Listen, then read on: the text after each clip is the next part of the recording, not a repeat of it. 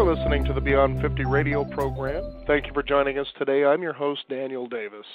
As everybody can see here on the horizon, we have certainly reached the level where globalization is now a reality, also along with things such as global warming and terrorism.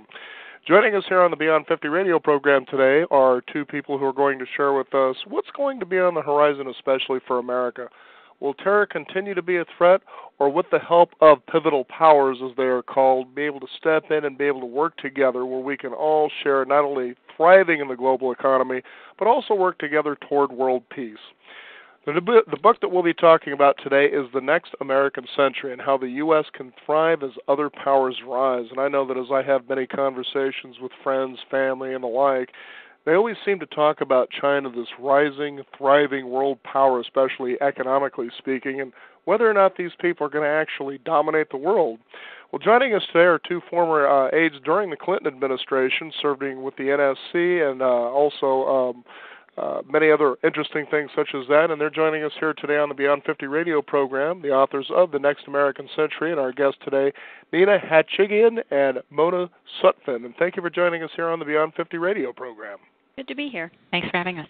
Now, this is an interesting book just because of how you kind of lay out the groundwork. It could even be somebody, maybe perhaps as myself, who is relatively a novice in many ways when it comes to politics, because there's just such a dynamic when it comes to talking about politics, what our role in the U.S. is as far as world peace and so forth and so on, and also the heated debates as we've been seeing many times over the last several years with our role in Iraq. Now, what was the reason that you put this book together? Was it to share the possibility of encouragement and the things that we need to do to basically stabilize this global economy? Well, it's funny. I think that we didn't know at the outset of writing the book that it would be encouraging. We were surprised and happy to find that our message is actually very optimistic. But we wrote the book to answer for ourselves the same questions that you discuss with your family. You know, what does the rise of China mean for our children? And are they going to be better off than us because of China in the world, or less well off? You know, what are they going to be more secure with a stronger India or Russia, or less secure?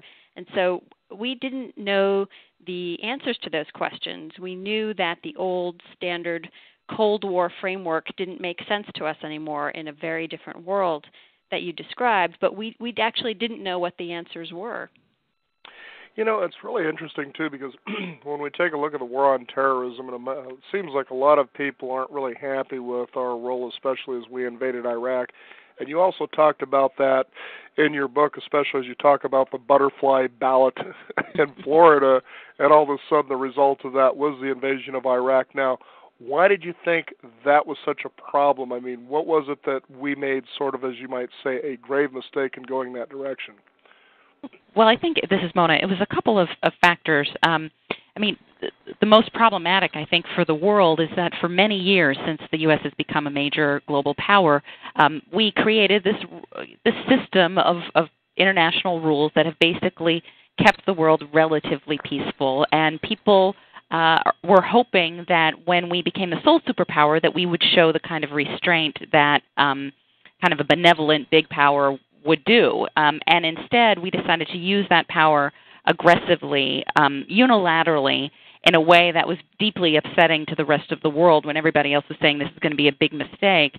We made the mistaken assumption that military power is the only measure that matters, and that, in fact, you can decide to invade another country and just will it to be a democracy on its own. And so it, I think, played into all the worst fears that people had about what a potentially unchecked American aggressive power could become. And it really doesn't actually reflect the way Americans, this is the saddest part about it, is that Americans really don't want to be that kind of power in the world system. We really do believe in working cooperatively with other nations to solve major problems, and so it's just been an unfortunate experience all the way around, and obviously it's led to a lot of anti-American sentiment around the world. And I would just add to that, this is Nina, that there's great opportunity costs to Iraq as well, that that money and that time and that energy and that focus of of our president and everybody underneath him on Iraq is taking attention and time and money away from these other problems that are more important, like Afghanistan, for example, but also how do we continue to thrive in a world where there are these other big powers, on the landscape? And those are questions that are hard to think about when there are American troops dying every day. Well, and that's just it, is because here we in America have said, look, let's stop this. And when you first understand why and how our government was actually built, at least in my understanding growing up through even grade school, is that the government was here to serve the people. And saying that, the fact is that they're not even doing that, or at least that's the perception, is they're just kind of serving themselves. You kind of look at even films like, for instance, Michael Moore's Fahrenheit 9/11, and whether what he says is true or untrue, it doesn't really matter. The point is, it got you thinking, well, wait a minute, why aren't they serving us, and why do they continue to go against our wishes? Now it seems that the world is kind of looking at us as though, well, can't you guys get it together? And I know that you talk about in your book, is when you talk about the Soviet Union, as far as how they seem to respect what their government is doing. And here we're trying to boast this message of the right thing to do, but at the same time what they see is a hypocrisy where we don't respect our own government. So it kind of makes you wonder, how do we ever start working toward the right resolution when they see sort of a U.S. hypocrisy, if you will? Yeah, I think one of the issues that we are going to have, and the next president will inherit this, and I think actually all three of our candidates at this point really see the need for this, which is there will be a moment where the world stops and listens and says, okay, what do you have to say now? And there is right. there is a moment. Not an easy place to be either. Exactly. It's like the bad comedian following the good one. Yeah, exactly. It's an awkward moment, but it is a moment where we can admit that we've made some pretty strategic errors, get ourselves back on the right track, and recognize that we have to live by the same rules that we preach to everybody else. We discuss this in the book about the situation, human rights concerns that we have in places like Russia or China, and obviously they don't treat their citizens well. But it becomes very difficult for us to talk about their human rights policies when we have things like Guantanamo Bay going on, and it makes it that much more difficult for us to push our message and push it effectively. And so there is this, we do believe that there is this potentially hopeful moment where people will be interested in what the next president does or says, and that could ultimately change the trajectory that we've been on for the past 7 years or so. And I think, this is Nina, just to jump in, that I think that a key to trying to do better and engage the world better is to have, a constructive, pragmatic framework in which we think about these other big powers. So we basically concluded in our book that the way our standard thinking about big powers is all wrong, that we were sort of conditioned from the rise of Germany in World War II and then the rise of the Soviet Union and the Cold War to worry when another country gains power. But that should not be our approach anymore, because the bottom line is that we might not like them, but these guys are on our team now. China, Russia, India, Europe, and Japan, they all want, at the highest level, they want what we want. They want stability, they want free trade, they want air conditioning, they want, fried chicken.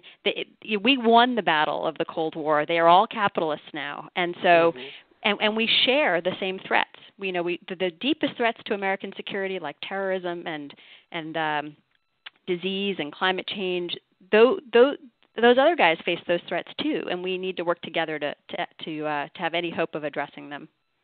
Now, it's really interesting because I remember when 9/11 had happened, and I know that it seemed the common question as we were still in shock, and it took days and maybe even weeks in some cases for people to kind of snap back into reality. It was such a surreal moment here on American soil because we had never really been attacked before, per se. But the fact is, then it was pointed to Muslims. Well, the fact is, then all of a sudden there was this big outburst, especially in the media, to get Americans to understand who this Muslim group was and what the difference was between the common Muslim, I suppose, and the super Muslims that were running around blowing up buildings. So why is this continuing to happen? Because it seemed that we had a lot of cooperation as far as our homeland security was concerned during the Clinton administration, I'm not going to start pointing fingers and blaming George Bush, but it seemed right after he took over the presidency, a door flew open and a plane crashed into a couple of buildings. So what was going on there? I'd like to know, because you were part of the Clinton team. How was Homeland Security different during his tenure, or even before his tenure, than it was when the Bush administration took over? Well, we were tracking Osama bin Laden very carefully in those days and years, and Dick Clark, who was the major counterterrorism czar under President Clinton when we were there. When Dick Clark was really alarmed about something, everybody knew to listen very carefully. And from what I've gathered from his book, that isn't exactly what happened when when the administration changed office. When the administration changed, he stayed there, and he was having a hard time getting the attention of the highest level folks about about this intelligence that he was getting about a plot that was coming. So that's maybe part of the answer. We have a guest online here, and he wants to pretty much, I guess, he has a question or comment. It's the King of Kings. You get these crazy little names. Okay, you're on the Beyond 50 radio program. Do you have a question or a comment for Nina? Or? Yes, I want to talk about the immigration thing you guys were talking about. I'm actually from Tijuana, and I actually don't agree. I think that everyone should be allowed in America. I think that sharing is caring, and I might be a little underage for this topic, but I think that it's right that we keep everyone here. That sounds pretty reasonable enough. Thank you for joining us on the Beyond 50 radio program. It seems somebody's kind of hitting that Tijuana beer a little bit early there. Let's talk about yeah, you just sometimes never know what you're going to get on something like this. But, and actually he brings up an interesting point when you take a look at borders in Mexico. It's like we're kind of, from what you were talking about in the book, it's sort of the same thing with Taiwan and China now. What's going on there where you were talking about how China sees us as having a really good grip on what you would call their big toe? The issue of Taiwan and whether it's part of China is a really, really serious national issue for the Chinese. They are very very deeply concerned about it. The mainland Chinese see Taiwan as this sort of escaped or this distanced brother, and that it's a big national priority to make sure that Taiwan does not become an independent country. It's a priority of the United States, albeit not a priority that affects American lives directly, but it's a priority of the United States to make sure that Taiwan's democracy doesn't get rolled back. And basically, these two interests can live together, that we are not head to head with China over Taiwan, and recently it's actually been relatively stable, but it's a flashpoint that, if not handled really, really carefully, could become a problem in our relationship with China, and we just don't want that to happen. Basically. Right. If the equivalent situation would be as if say Hawaii, we may not even care about Hawaii as much actually as the Chinese care about Taiwan, but let's say Hawaii were to somehow decide to break away, and the Chinese were implicitly defending Hawaii when we were trying to have Hawaii stay as part of the United States. It really goes to the heart of their sense of national identity, and so it's very emotional and a very high priority for them. Now, I know that in a lot of the conversations that I've had, that people consider as China starts becoming this global power, especially in economics, just becoming this huge economy, they become concerned that the Chinese military can just pretty much do anything they want. But you talk about that in pretty good detail now, as far as like our U.S. military versus the world military, that really, bar none, it's going to be pretty difficult for anybody to challenge us, at least within the next 5 years, so to speak. Talk about that and kind of open up probably some minds to let people know, your paranoia doesn't have to be as real as you think it is. Yeah. It is interesting that there is a lot of paranoia about Chinese military, potential military rise. And very clearly they are spending money on modernizing their military, but they don't have a single aircraft carrier. They have no deep water navy. They are literally, I mean, not just 5 years, probably 25, 30, 50 years away from being having a competitive military to the United States, and that presumes that they decide to go and try to build a military like the United States, which is not entirely clear that that's ultimately what they're trying to do. So I think this goes back to part of the reason we wrote the book is we think there are oftentimes just knee-jerk assumptions that a big power rises and therefore they are threatening, must be threatening. And therefore, any move they make to modernize their military is interpreted aggressively. And it's understandable because that's our recent history, but we just think different times require a different perspective. And just to add to that, and the other thing to keep in mind is that they're a nuclear power, we're a nuclear power. In fact, all these big powers are nuclear powers, except for Japan, but they're sort of under our nuclear umbrella, if you will. And that means that, we have no interest in getting into a head-to-head conflict with China. They have no interest in it. We have no interest in it. I mean, there is, some deterrent, some calm that necessarily comes with the fact that just like during the Cold War, that if you can destroy each other, you don't want to go there in terms of a head-to-head conflict. But basically, the Chinese military is really puny and fairly pathetic compared to ours. It, no matter how you measure it, whether you measure it with experience, they haven't had combat experience since the 70s, and we've had an awful lot. Technology, hardware, training, logistics. They don't have a single base anywhere outside of China, and we have, I think, we have troops, I think, in 100 countries. So the idea that we are scared of them is just, it's silly. Not only that, the Chinese find it completely ridiculous.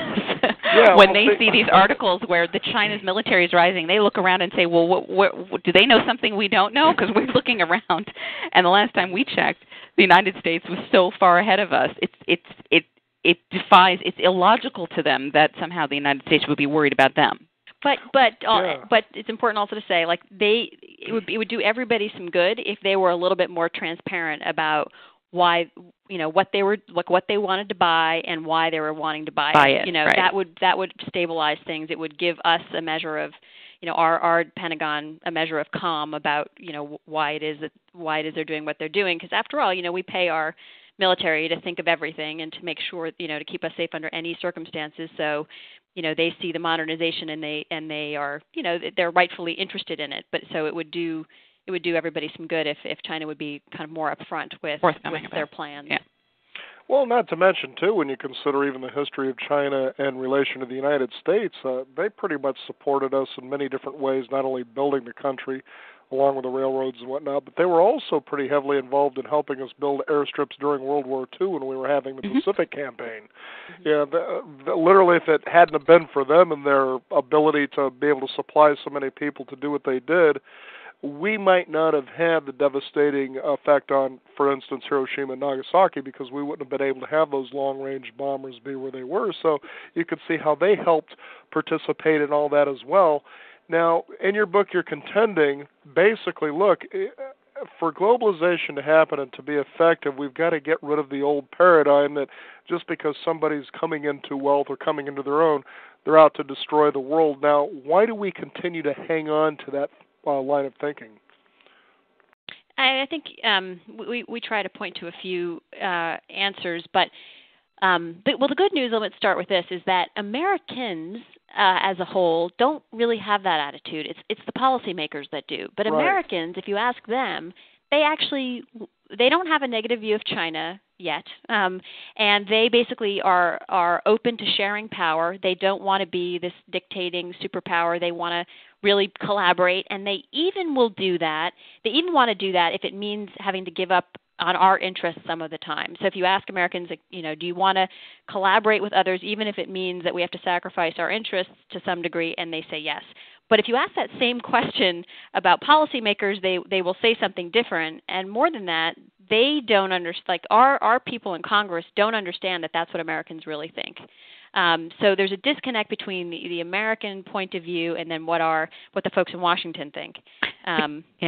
Just to chime in, this is Mona, that part of it is also that we are very, Americans really at the end of the day are very pragmatic and interested in, hardworking, pragmatic, entrepreneurial, want to fix the issue, want to move quickly to resolve problems. So if you paint this picture where we can work collaboratively and fix a problem, whatever it is around the world, that is going to be cheaper and easier and quicker by working together with people, most Americans will say, okay, even if the ultimate outcome is not 100% ideal, they would say, well, it's going to get resolved more quickly. And that somehow doesn't translate up into the overarching policies. And I think there is this Cold War overhang because it is really our history, at least for the rise up until the Soviet Union, that big powers like that had become aggressive. But even, if you look back into the 1990s when Japan was rising as a power, we got very panicked about Japan being a rising power, even though it's a teeny place compared to the United States, and they have no military. And but we worked ourselves into a frenzy about that. So there is an element that once the media gets a hold of it and politicians get a hold of it, it can tap into anxiety that Americans have about their own future. Yeah, because basically, at the end of the day, just like you said, what they want to do is spend time with the family. They want to let sometimes the cable TV wash all over them, or maybe take a sporting event and not have to worry about the fact that when they go to a stadium, somebody's going to drop a bomb in the middle of the whole thing. Right. And again, it's like, why do we continue to allow even the media, for instance, as well as what you were talking about there, our politicians, to keep thinking in this way? Well, the best way that you can understand we're serving you is by giving you a reason to be afraid to justify why you're paying us in the first place. I think that's part of it. It just doesn't make any sense sometimes. Right. I mean, I think that's definitely part of it. It's also, it's a lot easier to point your finger at another country than to fix the problem that caused it here at home. So it's easier to point your finger and say, they're taking our jobs, as opposed to, and even though that may not really be true, as opposed to coming up with a program here to really help our workers, most of whom are not losing their jobs because of trade, but they're losing their jobs because of technology changes. But, we're leaving our workers high and dry here in the U.S. We're not helping them. And, we've got programs that are 50 years old trying to help workers of today, and it just doesn't make sense anymore. The New Deal. Yeah. I mean, there are all kinds of, in researching for the book, we found there's all kinds of great ideas out there. There's, you could have wage insurance. So if you lose your job, then, if you take a new one and you don't get paid as much, you can make up the difference. Or universal health care would help, because then at least if you lose your job, you're not losing your kids', ability to go to the doctor. So, I mean, there's a whole range of them. But basically, it's a lot easier to say it's those guys that are hurting us, as opposed to saying, okay, yeah, we really need to do some hard work on our domestic agenda here. And now, taking a look at the pivotal powers, and you were just talking about jobs in America going overseas, and usually it seems to be jobs that most Americans don't want. They usually want the high-paying jobs that usually don't require a lot of working hours for prestige, whatever the case may be. But we tend to farm out a lot of things that basically can be automated anyway, and that's why, for instance, India is starting to rise in such an incredible way as far as their working middle class, which is really good for India. It's good for India, but keep in mind, when we did the analysis of outsourcing, it turns out that outsourcing accounts for a very small amount, just about 2% of the jobs lost every year are lost to outsourcing. Most of the jobs in the United States are lost because of technology change. And, if India creates a big, thriving middle class, that means that there'll be more Indians who are interested in buying American goods and services. And so we're not saying that there isn't any downside to outsourcing and offshoring, because, if you live in a small town or even a medium-sized town, and you're in Pennsylvania or Ohio or whatever, and the company gets up and it leaves, it's left and it's taken all the jobs with it.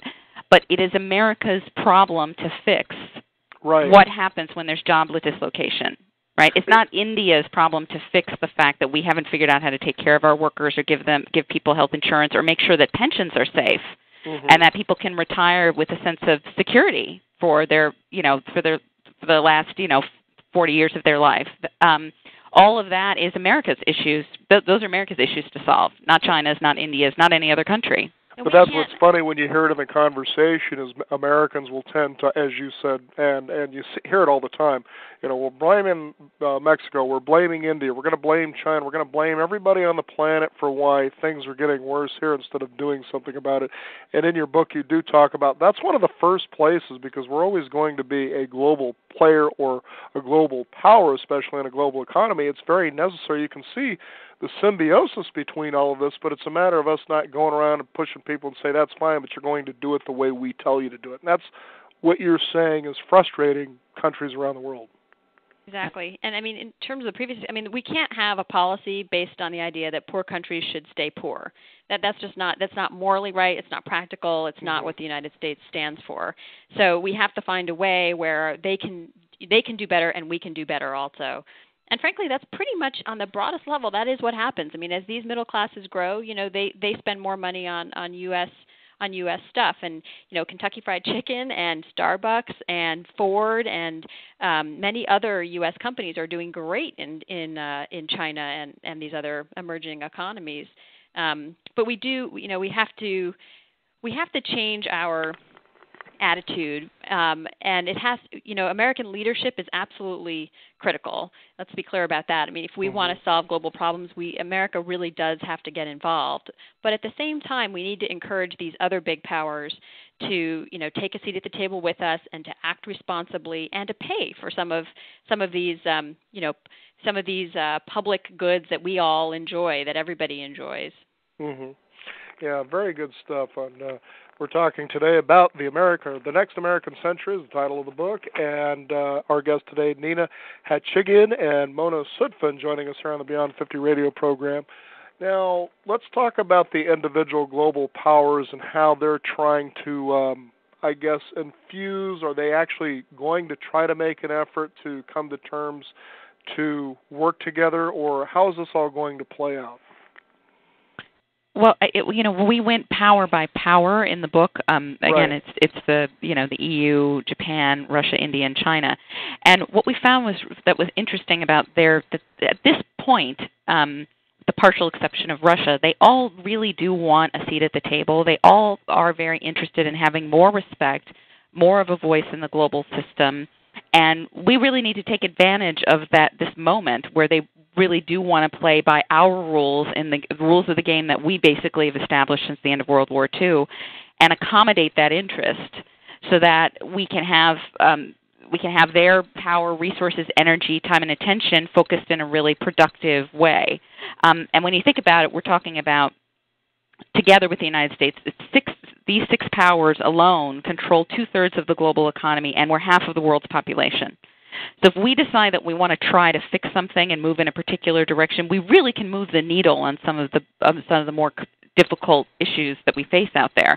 And so it is a moment where there is room for American leadership while we still have a very disproportionate level of power in the international system to be able to pull these powers in.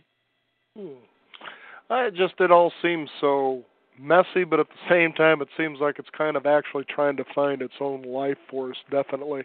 Now, how has, from your experience, how have these pivotal powers viewed the U.S.? Is it, because sometimes you hear, well, they're kind of looking at us with scorn, or sometimes they're looking at us, but there's some respect there, and then they're looking at us, well, there's possibilities. So where are we at right now? It's kind of a mixed picture. I mean, if you ask people in other countries about their views toward Americans, the people, they're very positive. Their view of our government has gone downhill dramatically in the last 7 years. In some cases, really dramatically. Like, for example, in Germany, I think it's gone from something like 80% of the population sort of being favorable toward the U.S. government to something like 30% now. It's quite dramatic, and a lot of that's Iraq, but it's even before Iraq, it was a lot of decisions to kind of throw out international treaties that we had previously committed to, and that a lot of the other countries in the world are very keen on. So, on the other hand, all these big powers want a really good relationship with the United States. They recognize that having that stable relationship with the U.S. is really important to their own interests, whether it's security interests or economic interests. So we have that kind of going for us, and we have this position as sort of the least distrusted power. Right. So other countries might not, that. Other countries might not trust us tremendously, but they trust each other even less among these big powers, because they've got long histories of wars. Most of them have fought wars with each other.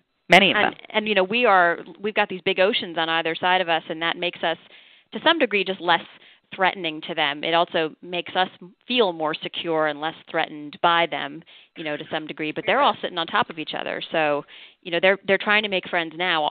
China with Russia, Russia with India, India with China, China with Europe, et cetera, and Japan with all of them as well. But underneath that, it is this sort of currency of concern. Now, when you talk about us being the least trusted, one of the reasons that, as you talk about in the book, that makes a lot of sense to me is how we were able to jump to countries' aid. You take a look at the big earthquake that happened in Mexico, or even the tsunami, and you even gave price comparisons with how much we were able to help with aid over there, and not just monetarily, but also with troops and supplies, versus what China was able to contribute. So you can see that basically we've said we can walk the talk and we're going to do it, especially when you need help. And that's a very American ideal. That's really part of the American experiment, is when you begin to thrive, that you begin to also help others do the same. And but it just seems that over several years that sometimes we take a position, well, no, that's fine that you want to thrive, but we're only going to let you get so far.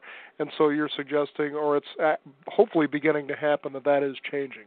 Yeah, I mean, one of the central, if you look back since the end of World War II, our basic message and our foreign aid and really our whole foreign policy has been about convincing other countries about the merits of democracy and capitalism, open markets, and for the most part, those ideas have won, right? So after years of preaching to the Indias of the world and the Chinas of the world, you got to open up your markets, you got to do this, you got to do that, they've started to do those things. And then all of a sudden, when they start to do those things, and guess what? They work, right? So they're doing better.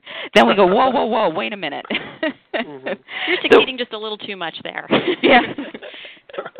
We didn't think it was that easy. Right, exactly. Wait a minute. You actually are following what we're saying? That's you can't do that. Well, especially when you take a look at the Soviet Union, Russia, and when they finally became a democracy, so to speak. But now, from my understanding, what you were saying is they kind of want to change that, but do they still want to hold on to the capitalistic idea? It's capitalism, but it's not our model of capitalism. It's got definitely heavy sort of state intervention.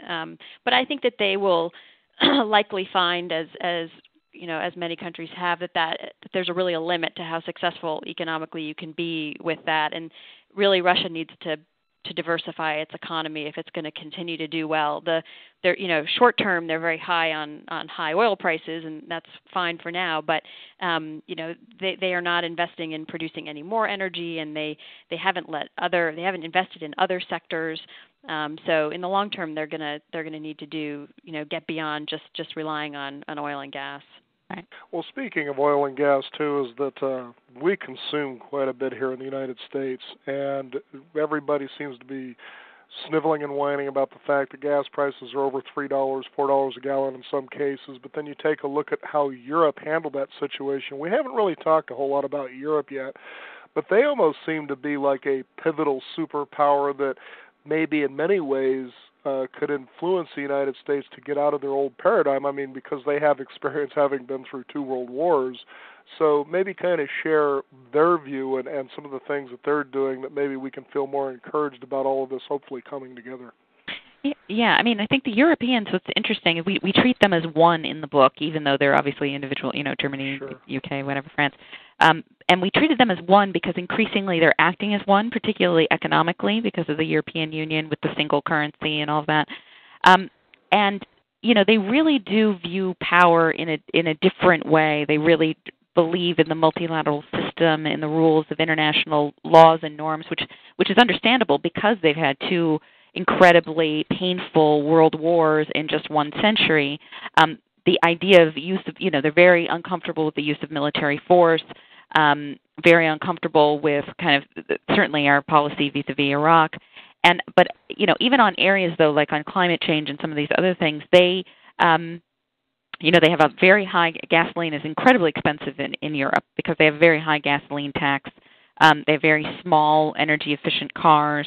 And some of that is just their natural, is the way their cities are built, et cetera, and their ethos and their culture. But I think that there is more of a willingness to see how Europe is affecting the rest of the world, and maybe that's because of colonial history. Maybe it's because of the way those ties, and so they have more economic and cultural and social ties with the rest of the world.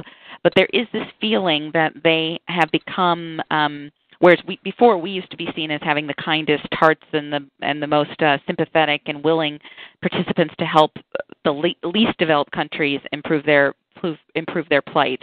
That somehow that has fallen by the wayside, and that mantle has been taken up by the Europeans. Mm-hmm. Yeah, and you can also see how innovative they are about their problems. For instance, when you look at their gas prices, I understand it's $5, $6, maybe $7 a gallon. Then they start riding bicycles, right. So they're not contributing to the global warming situation.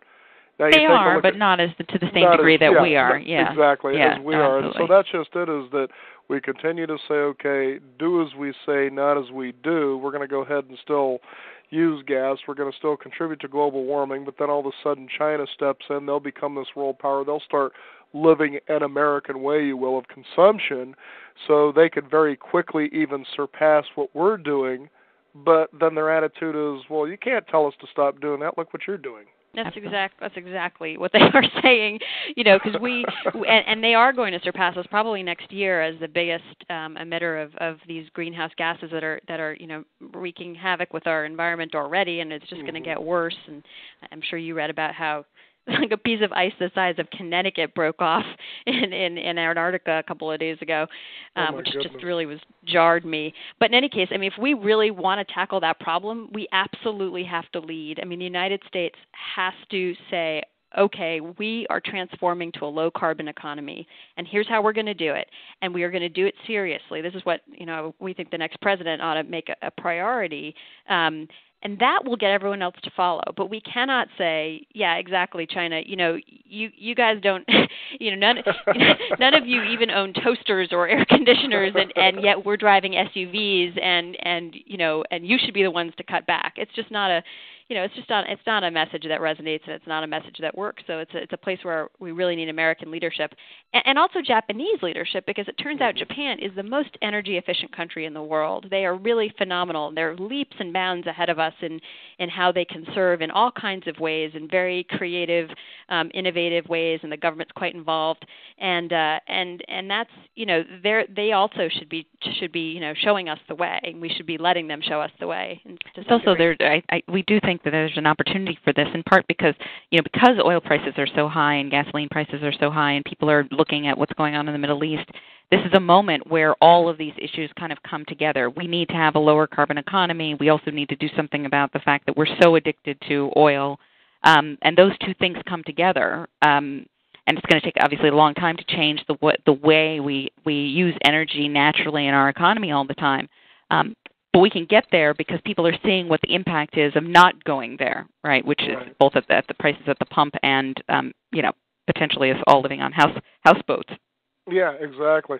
Also getting to a point where we don't overconsume as well. I mean, we seem to also sometimes be a throwaway economy where we buy cheap things, and then when they finally die out, then we just kind of toss them away. And certainly that sends off a message that that's what capitalism or becoming a growing economy is all about, is being able to spend money and basically waste. But what should be happening is taking that, maybe working more on research and development to being cleaner, to being more efficient, to being less wasteful. And certainly that can frustrate a lot of other countries around the world when they see us consume close to 1/5 of the world's natural resources, and we're so just at times sloppy about how we use those resources. But then here are countries who are even less endowed saying, would you knock it off, because this is what we would do, and maybe kind of reach out and say to them, okay, well, what would you do? Give us some ideas. Yeah, I mean, right now we're giving, China and India a total free pass, and I think it's, whoever the next president is, there is again a moment, because the Kyoto framework is expiring, and there's a discussion about how really the world should come together on this question of dealing seriously with greenhouse gases. And so there is a moment, but we have to show, unless we show that we are serious and willing to move in a pretty, what will be a painful direction for most Americans, the rest of the world is going to say, see, they're complaining about everybody else, but they don't want to do anything themselves. Mm-hmm. Interesting stuff. Now, upcoming elections, I don't know, but what do you think? I mean, we have three candidates here that obviously want to move in a different direction, but do you see any of them as real players at this point with where we're at to changing perhaps the way we think about things into a new direction, or how long do you believe this is going to take? Well, I do think that they are all kind of staking out a somewhat different approach. I mean, I think take a bit of issue with John McCain's stance toward Russia. I mean, Russia is a really easy target right now because they're not helping their own image any at all by being, kind of unconstructive about Kosovo and belligerent in some ways. But the fact of the matter is, we cannot, as John McCain suggests, try to kick Russia out of some international groups that it's in. And we have to treat them, we ought to be treating them with respect. And in fact, Putin is going to be meeting with Bush in a couple of weeks. We don't necessarily like what they're doing, and we don't necessarily like them. But the fact is that they are really a key for us in a couple of respects. One is proliferation, where a lot of bomb-ready material is lying around Russia unguarded, and if we want to make sure that terrorists don't get their hands on that material and potentially use it against us in the United States, we have to work with Russia. And they want to work with us, too. They're actually they're a co-founder and a co-leader with us of a group of 50 nations that are working on trying to keep nuclear material out of the hands of terrorists. And on Iran as well, they enjoy a long relationship with Iran. So if we want to roll back Iran's nuclear program, we got to work with Russia. But McCain is sounding very much like a Cold Warrior when it comes to Iran. On China, he's not. He's a little bit more nuanced. And I'd say that on the Democratic side, I mean, I think that both Obama and Clinton have been pretty. Their overall foreign policy is very much geared toward America rejoining the world and being a leader, and not necessarily being, and no longer being the country that's upsetting the apple cart. Sure, it's sort of like the bully on the playground that says "play by my rules or don't play at all." Right, or I'm going to take my marbles home. This is the thing, is that's been we're going to take our marbles home, but the problem that we're now starting to face is that people will play marbles without us. Right. It used to be we take the marbles home and then the game stopped because we own all the marbles. Now it just continues, and they're like, okay, that's one less player. And then pretty soon you'll have U.S.-made marbles that'll run you $25 a marble. Right. Well, again, as I was reading through the book, and I'm not big, I mean, as far as politics go, when I take the opportunity to really find out, I'll dive into books such as yourself. I won't really listen to the news, because what you tend to see is a lot of sound bites or a lot of bias going a different direction. And, on our particular program, the Beyond 50 radio program, we really try to approach things very holistically from as many angles as you can possibly find. And what's unique about this is it kind of really opened my eyes, as I said in the beginning of the program, that you don't have to be big on politics. You don't even have to be a political science major. But this really kind of opens your eyes about what really is going on in the world. And you seem to come away from, after reading your book, with a particular common sense, like, well, that's what I was thinking the whole time, so how come we can't seem to get our so-called governmental leaders to be doing the same thing? Do we need to maybe change our political system where we no longer allow, say, career political leaders who are just, that's all they know is politics instead of humanity? I mean, what steps do we take to being able to solve some of these problems here on our own homeland? Well, I think one of the big issues does come to who we elect as leaders. Right. I mean, if you had to fix one thing, right? I mean, obviously the government is very complex, and it's going to take a long time for it to move in a particular direction. But having the right enlightened leadership that understands the world that we are encountering now, and not nostalgic for what might have been 20 years ago or 30 years ago, or trying to fit facts to fit a particular narrative that may or may not actually make any sense. That having the right executive leadership, the right president, is more important than any other single factor you can have, because they can bring along the American people. They can bring along the congressional leadership and other policymakers. They can even bring along the media. Because, the media is I'm always saying, at least in this, particularly this election, but just in Washington policymaking generally, they're like the third player at the table sometimes. Yeah. Because they decide that they like a particular narrative, and they will run with that narrative whether the facts fit the narrative or not, because they think the narrative is interesting, right? They're looking for drama and things that are scary and things that will gain viewers' attention, which is often so you things watch that Fox are... News is what you're saying. Well, oh yeah, right, exactly. But you see this even in this election. You cannot, the back and forth between Obama and Clinton, that's good for ratings, right? So right. What the fact that both candidates really want to get on to talk about other things, it doesn't matter because the media wants to keep that going to some degree. It helps them, sell advertising on their stations and sell newspapers and the like. So I actually think that's the most important thing. And then in the book we have some specific ideas about how you frame issues and how some things you have to actually take directly to the American people and talk to the American people about, so that you can build a consensus at the grassroots to try to change things that are more fundamental. I mean, I think what Americans should also do is try to go to some of these countries and then, come back and talk about it with their friends or talk about it online. I mean, there's all kinds of forums now, especially on the internet where, those discussions can be very influential, even if they're, just by ordinary people. But I think that, Americans traveling to these places and seeing them for themselves, I think, could have a big effect. But the reason we wrote the book was to try to get this conversation started, because it's not really a conversation we've had in this country. And so, this is our tiny contribution, but this is, a place to start anyway, is to have these kinds of conversations just like the one we're having, which did not happen before in terms of looking at these other big countries. So now we finally come to what seems to be the center problem of what all of our pivotal powers, especially even us in the United States, are trying to work with, and that is the war on terrorism. There's the nuclear threat that we were talking about earlier. There's the biological weapons threat that we've been talking about. And then the other one, which is kind of like one of those outside ones we were talking about, which was global warming. Now, what's with the terrorists? I think sometimes a lot of people, when they take a look at this crazy group of people that in their own right name think they're doing the right thing, and then they tag themselves to being Muslim, or it could even be Christian. You've seen this happen over the centuries. It was always this extreme group claiming this area of God and then going around and just creating havoc. So what's going on there? Because this is one of the most important elements about all of us coming together, because of India being able to help the United States. They were able to track, as we were talking about, Osama bin Laden and his cell, Al-Qaeda, and so forth. But you could see a real cooperation where terrorism can almost disappear. So, you kind of wonder yourself, oh, well, what do we do now? Where do we start from?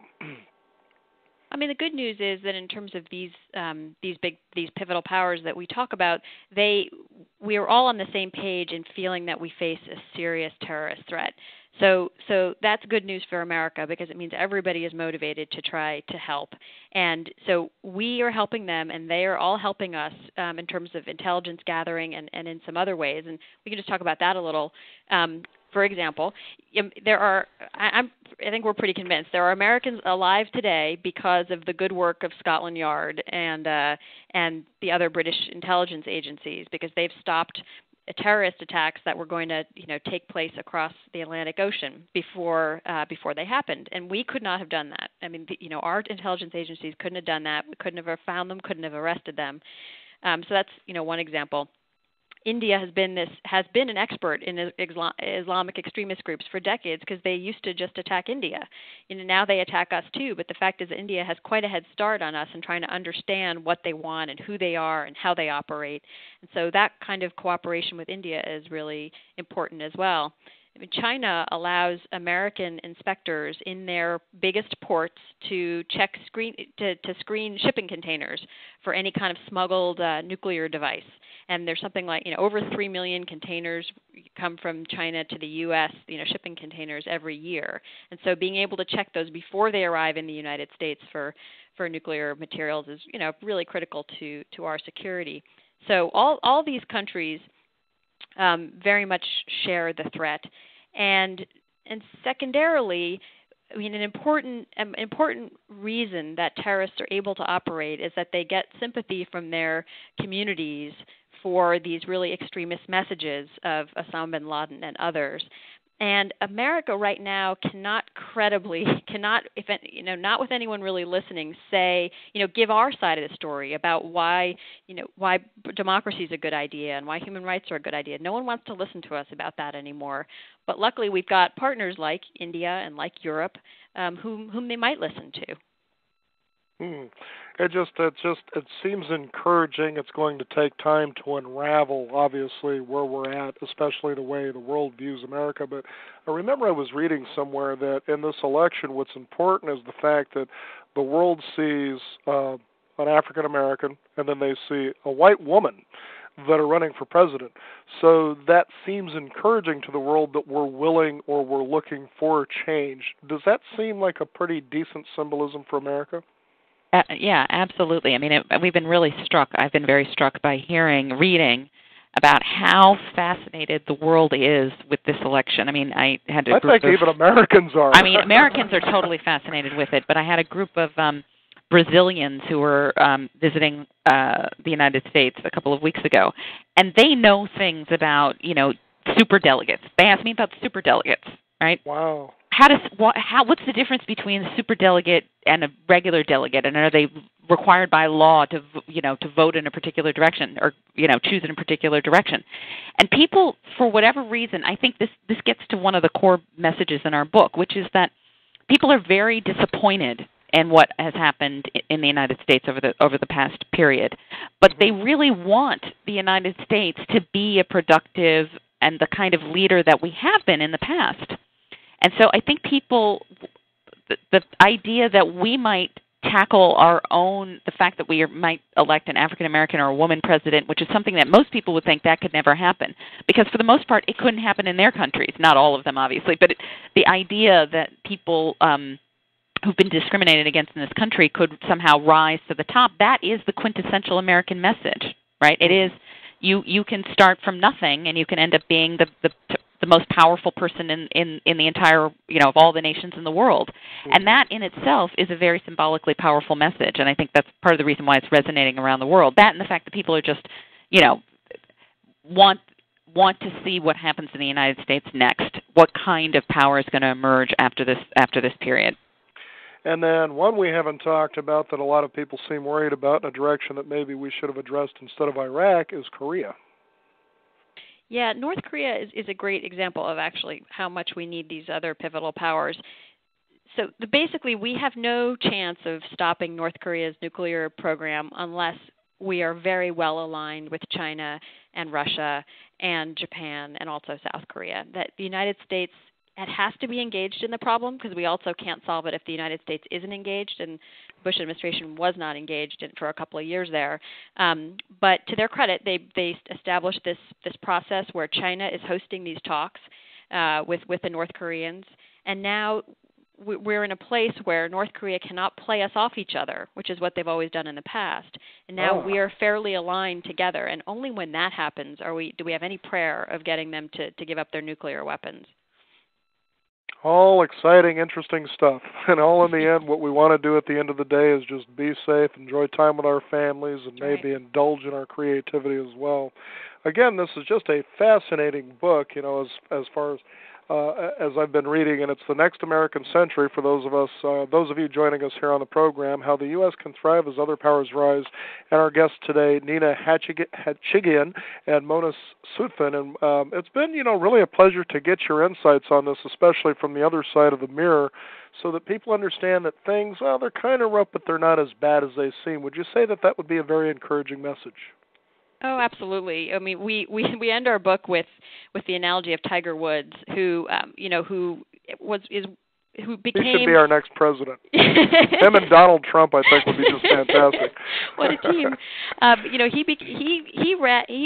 He rose to the rank of number one in golf faster than anyone ever has, and then he took time off, and he did this twice. He took time off from his incredibly winning career to completely revamp his swing, and we basically say that's what the United States needs to do. We're at the apex of our power, but we need to reinvest at home, and if we do that, and if we solve some of these big problems that we've got at home, that we've got all kinds of wonderful things about this country, wonderful assets. We've got great creative people. We've got a super innovation system. We have a really good form of government, even though it seems dysfunctional at times. It's better than anything else that's out there. That's true. Good natural resources, smart people. So we've got what we need to do great, and we just got to, do some work at home and change our attitude. And yeah, it's a very optimistic message. Yeah.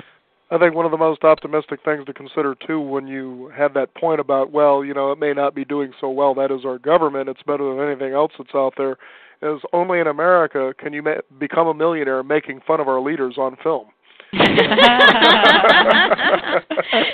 It's really been a delight to talk with the both of you, and an encouraging message to Americans through our radio program. What would you like to say to our listeners to let them know, don't be paranoid, because being paranoid can cause you to make bad decisions, and we've certainly seen that over the last 8 years, at least a few bad decisions anyway. Absolutely. I mean, it's one thing to be concerned about our future, because we do have some daunting challenges, but, fear can make you some very bad decisions.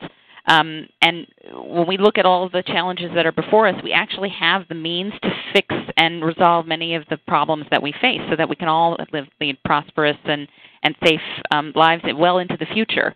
So we just need to focus on some of the issues we face and get on with it. And things aren't as complicated as we seem to think they are at times, too.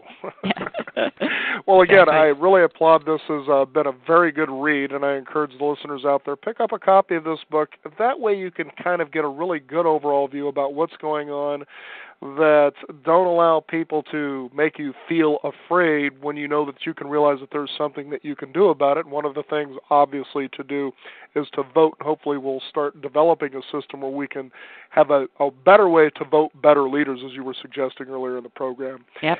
And I'd like to thank both of you for joining us here on the Beyond 50 radio program today. It's our pleasure. Thanks very much for having us. You bet. Thank you very much. Again, the book is The Next American Century, How the U.S. Can Thrive as Other Powers Rise, and our guests joining us here on the Beyond 50 radio program, Nina Hatchigian and Mona Sutphin, its authors. I'm Daniel Davis. Thank you for all the listeners out there joining us today. Be sure to go to our website, beyond50radio.com, that is 50 with a 50, where you'll find out more about this on our blog, our little blog frog there, and also sign up for our free weekly e-newsletter. And again, thank you for joining us today. I'm Daniel Davis. Remember, live your day past halfway.